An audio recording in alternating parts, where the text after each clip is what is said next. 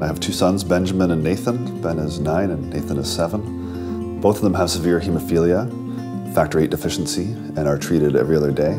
Ben loves basketball, loves any sport. Nathan is a character through and through. He too loves basketball and sports, but really seems to find his stride when he's in a conversation with a group or with people.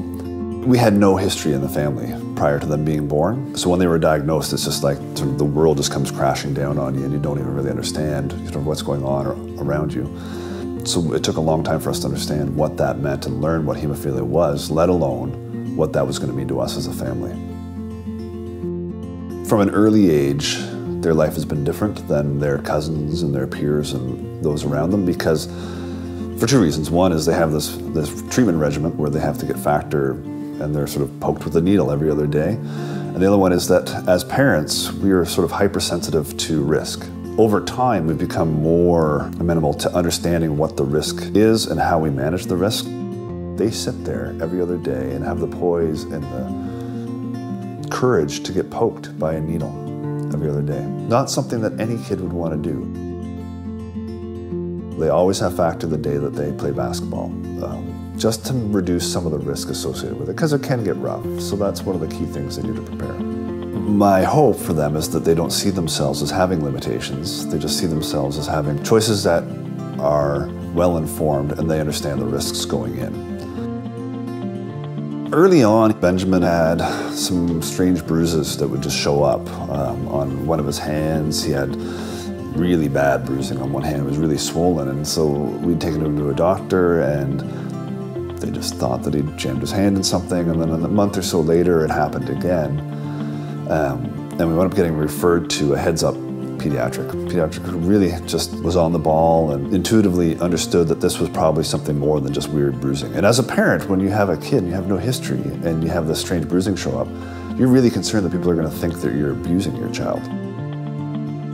Understanding and coping with the diagnosis for us was quite difficult. It is a hard diagnosis to understand and to live with, particularly early on. The infusions are part of our life. You become accustomed to it. It's never something you want to do. I never get up in the morning and think to myself, man, I'd sure like to poke my kids with the needle today. But every day I get up and we have to do the infusions and say, today we're going to do this because this is what we need to do so that you can do what you need to do, which is go and be a kid. When Ben developed an inhibitor, he was around 2 years old, maybe almost 3.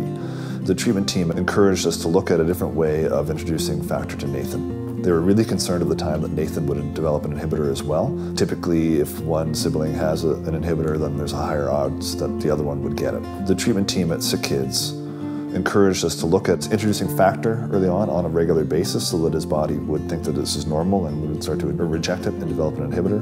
And that was an important thing for us because having just gone through that process, sort of immune tolerizing Ben and having to get rid of the inhibitor and having to understand what that meant, we didn't want to have to go through that with Nathan as well because it is quite an ordeal. So fortunately for us, that approach of regular doses of factor with Nathan early on in life worked, and he did not develop an inhibitor.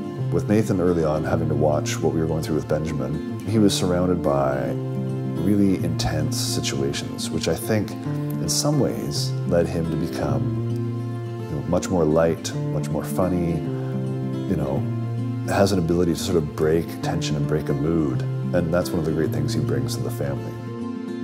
When we were growing up, we always, the Serenity Prayer was up in our parents' kitchen.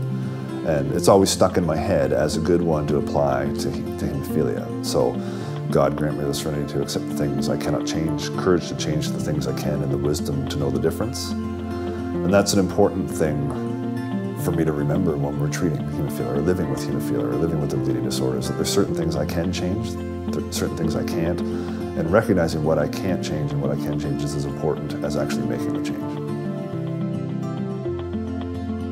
Being down at Sick Kids Hospital on a regular basis and seeing what it's like to be in that environment for other families. You realize you're not alone. You realize while you have it bad, there are people that potentially have it worse. And that doesn't make haemophilia any easier to live with. But at the same time, you understand that we're able to treat this. There's some things that you can't treat.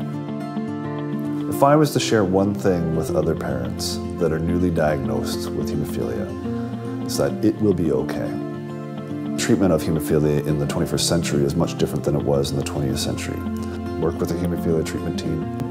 It's a huge shock, but with time, it will be okay. Our goal for our kids is that they are able to own hemophilia rather than have hemophilia own them. Self-care is a big part of them taking control of their lives and taking control of hemophilia so that it becomes not who they are, but part of who they are. But I can't imagine living without hemophilia. And in a lot of ways, I wish my kids didn't have it.